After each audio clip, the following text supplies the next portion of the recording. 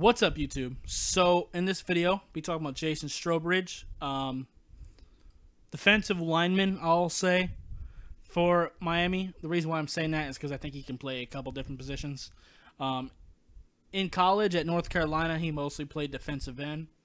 And if you do want to play him at defensive end, put him on the left side because he's a better run defender than he is a pass rusher. So that just is what it is there. But the Miami Dolphins drafted him in the beginning of the 5th round, and he's honestly one of my favorite picks of this class. He's not necessarily one of the best players because that's Tua. And I actually like Noah Igbinoghene as well. Even though I didn't like the pick, I do like the player. But as far as value goes, Jason Strowbridge is probably my favorite pick. So yeah. Like I said, if you do want to play him at defensive end, definitely put him on that left side because run defense is definitely going to be his strongest suit. But I don't think that's necessarily his best game plan. I think putting him in at 3-tech would be better. In college, he was pretty all right at defensive end. Like I said, he's a pretty stout, solid run stopper. That if you plug in at left defensive end, he can do those types of things for you. But if you want him to be a decent pass rusher, put him at 3-tech, man. Put him at 3-tech. I wish they would have done that more for him in college. I think that's where his best bet is. And apparently I'm not the only one to think so, because when he got to the Senior Bowl, that's exactly what they had him doing. They had him playing 3-tech, and he whooped people's ass the whole time, practically. He was just whooping on people at 3-tech.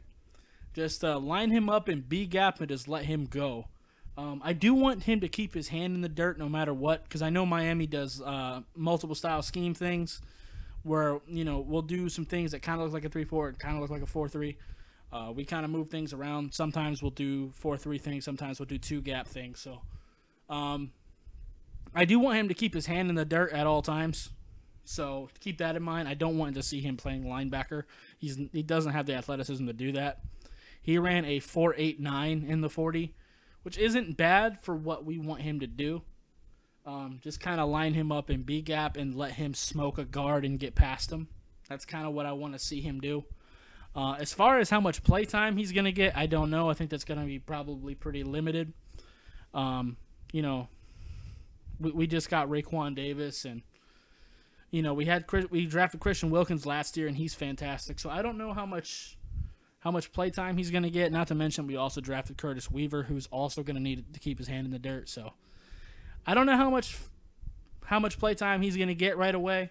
Hopefully, he can kind of show some things on special teams and just kind of develop slowly behind those guys. Because unfortunately, well, not unfortunately, but unfortunately for him, our guys are young. It's not like he's learning under a veteran or anything like that.